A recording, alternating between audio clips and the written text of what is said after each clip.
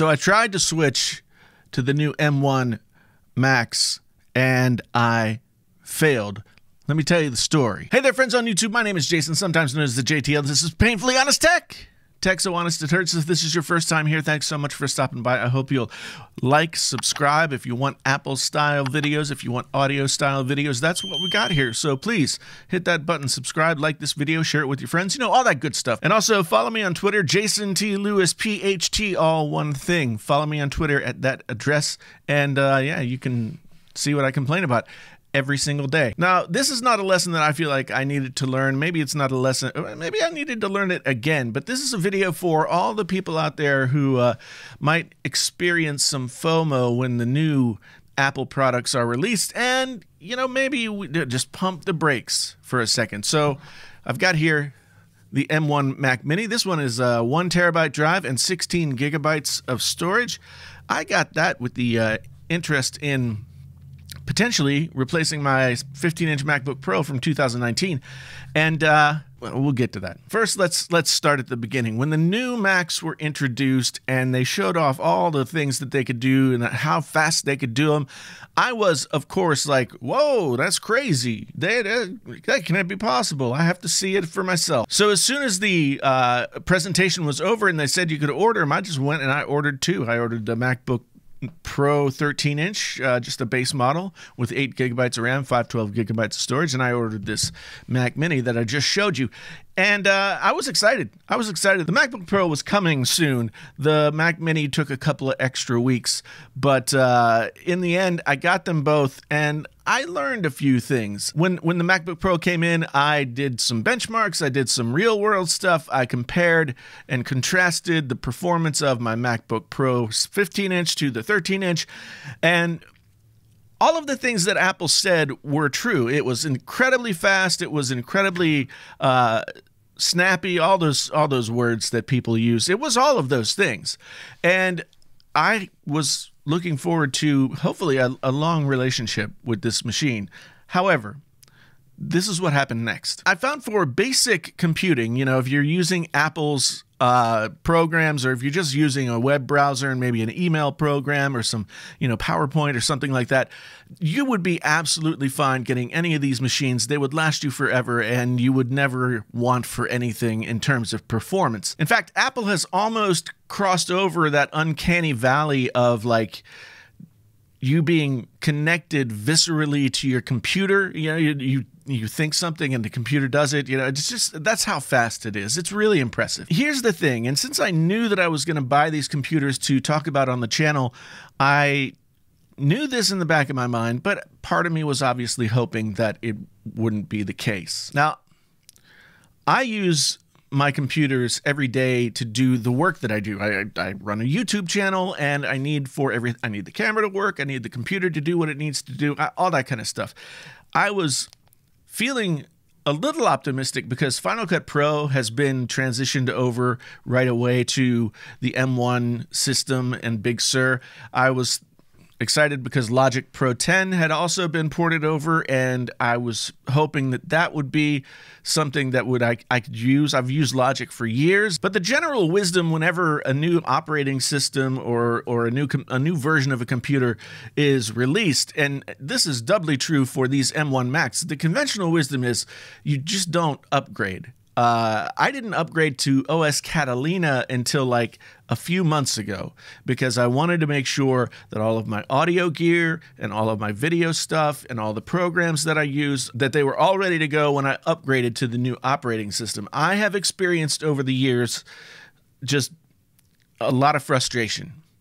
And I don't know, part of me was thinking like, oh yeah, I mean, it's not going to be that bad this time. How can it be that bad? But Apple said all these things are working. So yeah, let's go. But a couple of days in, as I got all my programs downloaded and I started to get everything set up so I could do my regular work at the regular time and all that kind of thing, the reality of the situation started to make itself known. The first real big hiccup that I ran into is I use Universal Audio interfaces. They're a company that makes interfaces, and the thing about their interfaces is they have chips inside of the interfaces that do digital signal processing that you don't have to get done on your machine. So you can use the plugins that come along with their gear and not have to overtax your system. I also have a universal audio satellite that has a few more of those chips in there so that I can use as many universal audio plugins as I want. Typically, I would go to the company's website to see where they were in terms of compatibility with the new operating system or the new hardware, or in this case, both. And I didn't do any of that. I just decided to like rip the Band-Aid off and get these computers and see what happened. Again, as I figured that this is something that I do on the channel, and the channel is where I make my money, this experiment would be beneficial to the channel and potentially beneficial to me. But when it came down to it, Universal Audio doesn't support Big Sur or M1 just yet, and there's no real timeline for when that's going to happen.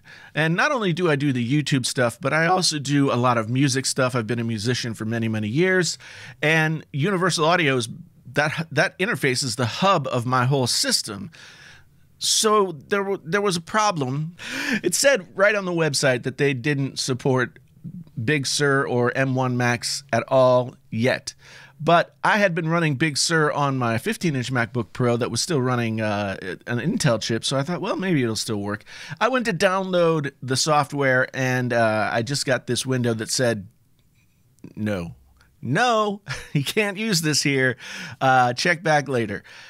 So that was a big chunk of what I use for my music production just kind of out the window. Not only is it the hardware, but it's also the plugins that I have that I use all the time, as well as their new recording program, Luna, which I had been sort of fooling around with and trying to use on a more regular basis over the past few months. So I was out an interface, software, and a recording program, which basically just threw everything out the window. Logic, I thought, well, maybe Logic will work. And I had another interface. I use two interfaces tied together. So I have another interface. I plugged that in. Logic was still a little bit buggy. I found that it was better when you used it in Rosetta mode, when you had it translate itself over to the Intel x86 version of Logic, as opposed to trying to use it in the M1 section. Same thing with Final Cut Pro, which I use to edit all of my videos.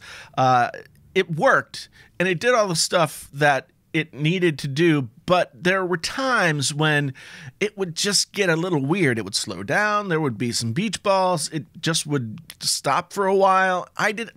I don't know what was wrong. I've had projects that have run very smoothly using the M1 Max and Final Cut, and then I've had some that have just been like tear your hair out, kind of why isn't this working situation.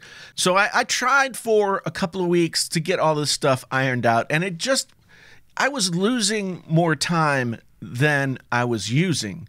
So if you're losing more time than you're using, things probably aren't quite ready for prime time. So what did I do?